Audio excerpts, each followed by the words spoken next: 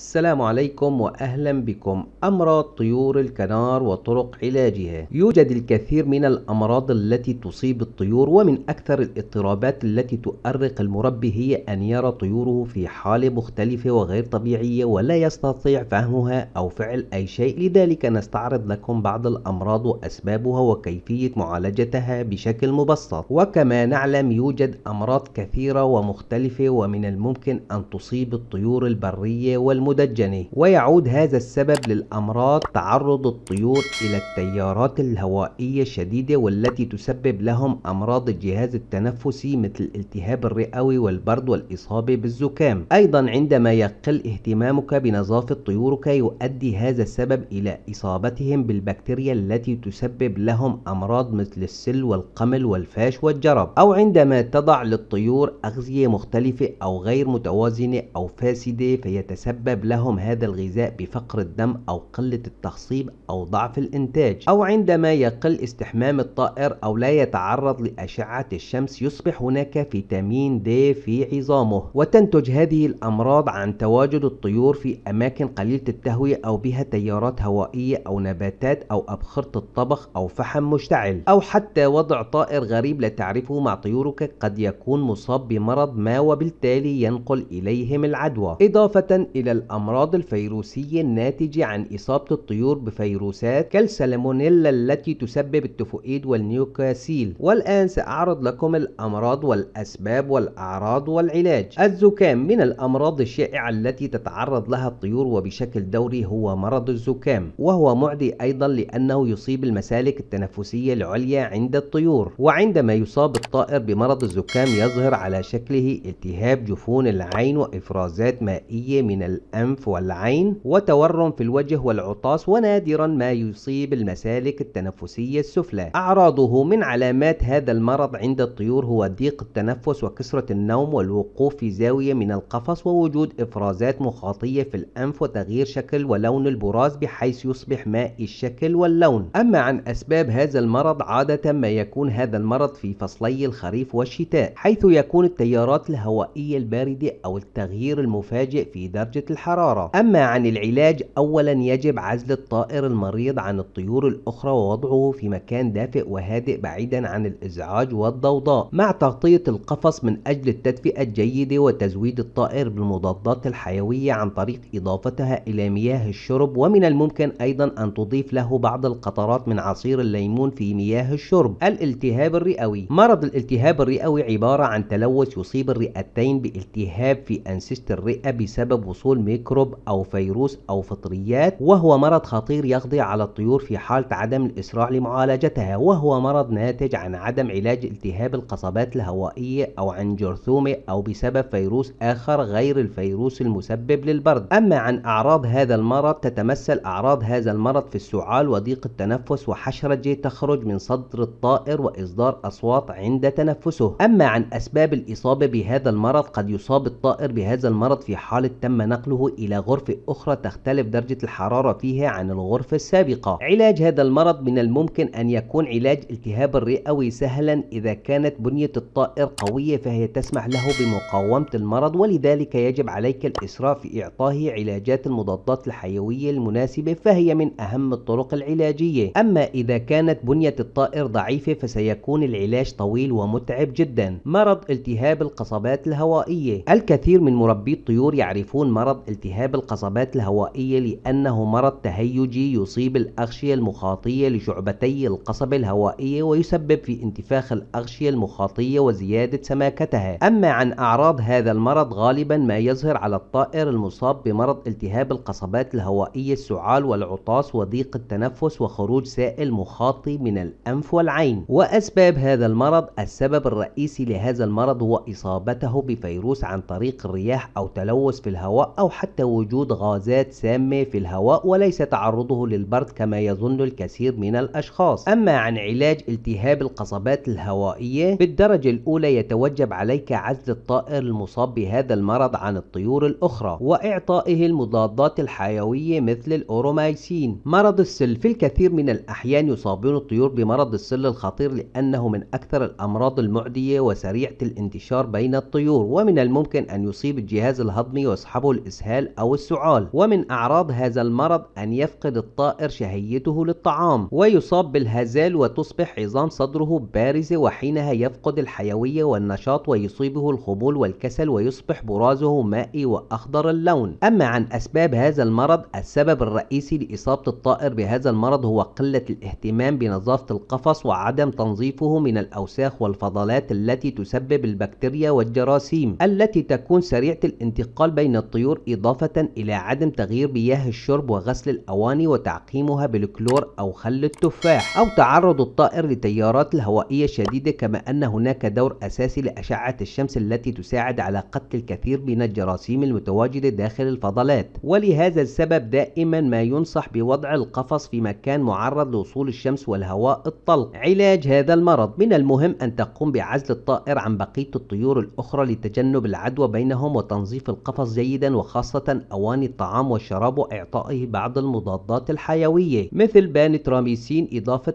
إلى تقديم التغذية المتوازنة التي تحتوي على الكالسيوم والفيتامينات. التيفوئيد: مرض التيفوئيد خطير جدا وهو يصيب جميع الطيور عامة، وهو ميكروب يعيش الجهاز الهضمي أو في دماء الطيور. أما عن أعراض هذا المرض، من أشهر أعراض هذا المرض هو فقدان الشهية وإصابة الطائر بإسهال حاد باللون الأصفر المائل إلى الإخضرار ورائحتها الكريهة، وشرب الماء بكثرة، والإنهاك العام أو الخمول والكسل، ويصبح الطائر منفوش بسبب الحمى وحينها يلزم أسفل القفص. كما أنه يشعر بألم في المعدة والصداع، ونادرا ما يظهر على جلد الطائر احمرار. أما عن أسباب هذا المرض، السبب الرئيسي في إصابة الطيور الخاصة بك بمرض التيفوئيد هي البكتيريا التي تسمى سالمونيلا جاليزيوم. أما عن علاج هذا المرض، يتوجب على المربي إعطاء الطائر المصاب بمرض التيفوئيد المضاد الحيوي الذي يسمى تراميسين 3 أيام كل 8 ساعات. وبالنسبة لمياه الشرب، يجب إعطاؤه ماء معدني أو ماء مغلي ومبرد، نظرا لكون البكتيريا تعيش في البراز. يجب تنظيف القفص مرة واحدة على الأقل يوميا، ومن المؤكد أن تعرضه لأشعة الشمس من أجل تفادي إعادة الإصابة بالمرض بعد العلاج. مرض الإسهال: يمكن وصف مرض الإسهال بكونه حالة غير طبيعية وغير مريحة عند الطيور، بحيث يتحول شكل براز الطائر إلى مائي، مما يشكل اضطرابا في حد ذاته، ويمكن أن يكون مخاطيا أو مصحوبا بدم أو قيح، وينقسم إلى قسمين وهم الإسهال الأبيض والإسهال الأخضر. فقد يعاني الطائر من تحركات معوية مصحوبة بمغص في البطن، وحينها يكثر الطائر من التبرز بسبب الاضطرابات التي تصيب الأمعاء، وفي حال عدم الإسراع بمعالجته فمن الممكن أن يقضى على الطائر. أما عن أعراض هذا المرض، عندما يظهر على الطائر أعراض فقدان الشهية أو الإكثار من شرب الماء أو خروج براز مائي ولونه أبيض وأحيانا أخضر، يكون مصاب بالإسهال. أسباب مرض الإسهال: من بين الأسباب الرئيسية التي تصيب الطيور بالإسهال الإسراف في وضع الأطعمة الملوثة بالبكتيريا والطفيليات التي تساهم في انتشار إصابة الإسهال، إضافة إلى الإكثار من الخضروات والفواكه التي تحتوي على كمية كبيرة من الماء، أو حتى إصابته بالبرد. علاج مرض الإسهال: أولا يجب نقل الطائر إلى قفص منفرد بعيدا عن الطيور الأخرى، ويجب عليك تزويده بالمياه المخلوطة مع بعض الثوم أو القرفة، بالإضافة إلى التوقف عن تقديم الأغذية التي تحتوي على الماء والأملاح المعدنية كالخس والجزر والتفاح، والقيام بتصحيح النظام الغذائي له. ويتوجب عليك أيضا أن تحافظ على نظافة القفص من الأوساخ والبراز، كما يجب عليك إعطاؤه قطرتين من زيت الزيتون يوميا باستخدام القطارة لإزالة أي مواد ضارة عالقة بقناته الهضمية. وأيضا بإمكانك إضافة نقطتين من الليمون داخل مشربة المياه بشكل دقيق حتى تتخلص من المرض بسرعة. مرض الإمساك: يعرف مرض الإمساك بكونه حالة صعبة جدا وغير طبيعية ينتج عنها عسر التبرز عند الطائر، بحيث يكون قوام البراز قاسيا ويقل عدد مرات التبرز بسبب خلل في وظيفة الأمعاء أو أسباب ميكانيكية تنتج عنها حركة قليلة جدا للأمعاء وصعوبة تمرير البراز، ويسبب الإمساك الحاد ألم شديد خلال عملية التبرز. أعراض مرض الإمساك: يشخص مرض الإمساك عند الطائر من خلال صعوبة تمرير البراز الذي يكون شديد الصلابة، ويمكن أن يكون مصحوبا بانتفاخ أو ألم في البطن، حينها يصبح الطائر متعب ومرهق وكسول، وفي الغالب يلزم أسفل القفص. كما أن الريش المحيط بمخرج الطائر يجف في أغلب الأوقات. أسباب مرض الإمساك: تتوقف أسباب إصابة الطيور بمرض الإمساك عن طريق النظام الغذائي، وذلك بسبب عدم احتواء الأغذية على الكمية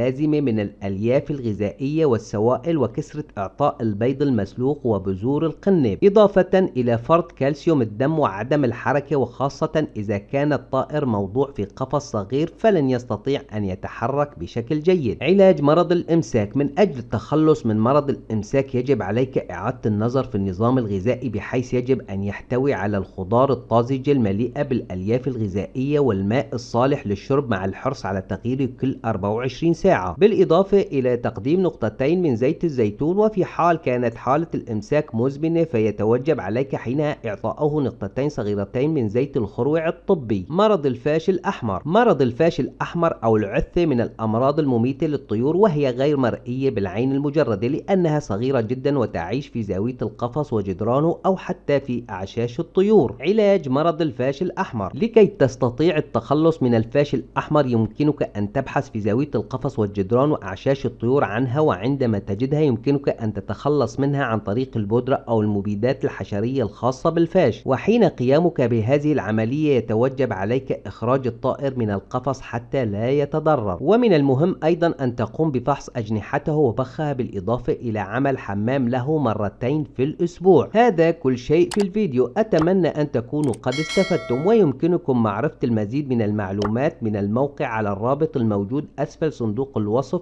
أو في أول تعليق مثبت. سلام عليكم.